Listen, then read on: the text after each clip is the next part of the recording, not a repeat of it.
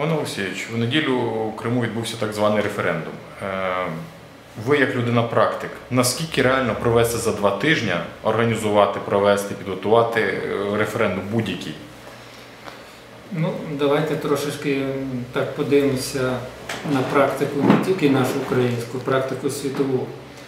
Референдум у неділю проводився і в Венеції. Вірніше, він розпочався і буде в протяжності в часі до п'ятниці, з 16 по 21 березня. Референдум про те, що Венеція хоче відділитися від Риму. Там десь порядка біля 4 мільйонів мешканців і територія десь за 20 чи біля 20 тисяч кілометрів квадратних. Як ми знаємо, Венеція, республіка існувала тисячоліття.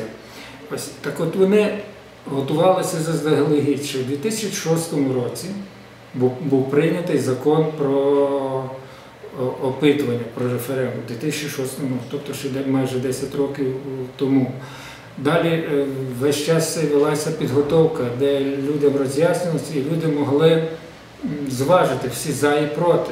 Це з одного боку. З іншого боку, Венеція дає в казну Італії на 20, як переконують прихильники референдуму, відділення Венеції від Італії, на 20 мільярдів євро більше, ніж отримують з казни Італії. В той час, як у Криму, ми бачимо, що на 65% Крим є дотаційним. Інший приклад візьмемо Шотландія, де вже багато віків ведеться питання про від'єднання від Англії. І воно останні кілька років перейшло в більш практичну площину. І вони також планують провести референдум, але за рік планується провести його у вересні, і за рік до цього вони визначили дату про проведення референдуму, де чітко роз'яснено, де люди можуть зрозуміти, що від них хочуть, і можуть зважити всі за, всі проти, і з одного боку, з іншого боку, прихильники проведення референдуму можуть реально підготуватись до проведення референдуму. Якщо ж ми глянемо в Криму, то реальних підстав цим забаганок Путіна ми тут не знайдемо. Як я вже нижче сказав, що на 65% Республіка Крим дотаційна. Там складна етнічна ситуація і інше. Що коли переконують, що буцімто Україну не передав Хрущов Крим, то він передав із-за того, що Крим був в занадто занедбаному стані. Там на весь Сімферополь, чи не на весь Крим, наскільки я не боюся, всього було 9 магазинів. Була надзвичайна розруха, коли передали Крим Україні. І виходу не було. Україна підняла цей занедбаний край. Крім того, Хрущов забрав у України територію майже більше, ніж у 2 рази більшу територію, ніж сама територія Криму. На сході України, вздовж східних кордонів, включаючи місто Таганрог до Росії. Про це ніде ніхто не веде мову. Тому у Криму, якщо ми поведемось до цього так званого референдуму у Криму, в його успішному порядку призначили дату, потім дату підганяли очевидно, під наслідки військової операції Путіна, переносили, пришвидшуючи, враховуючи те, що ні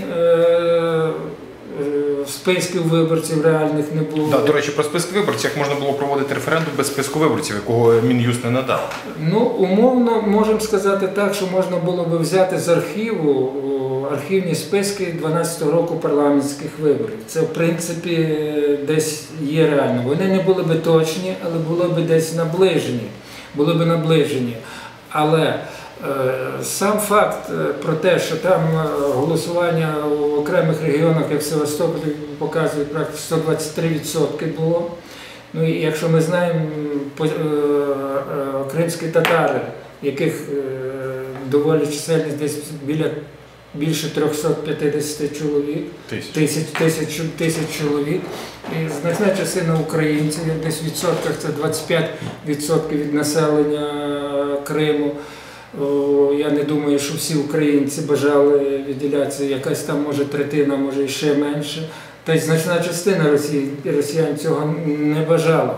То якщо врахувати те, що вони сказали, що явка була 83%, і я от як пригадую наші вибори, як ми проводили місцеві вибори, коли в нас 60%, біля 60%, то на дільницях там люди повинні вистоювати довжелезні черги. Довжелезні черги і практично до закінчення до 10-ї години. Як показували відеорепортажі, ми цього не спостерігали на дільницях Криму. А отже, про що це говорить? Про те, що зарані була передбачена якась цифра, ніхто не збирався готуватися, тому що в такий короткий час підготовити комісії, тому що всі люди з комісії треба попередити, чи ті люди є на місці, чи не на місці, якось з ними працювати. На це тривалий час треба, щоб залучити і сформувати комісії, надрукувати бюлетні.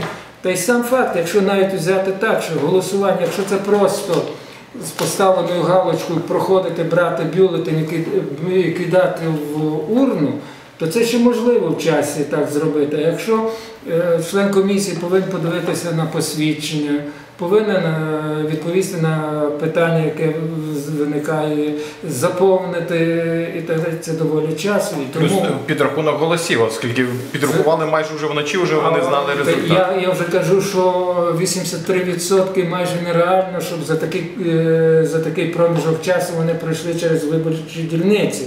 А про підрахунок голосів тут вже і мови не ведеться. Ну, очевидно, все було зарані сплановано, цифра була намальована, вони підганяли, причому підганяли таким чином, як я вже сказав, що без Севастополя була одна цифра, потім коли разом з Севастополем додали, то вийшло, що в Севастополі проголосувало 123%.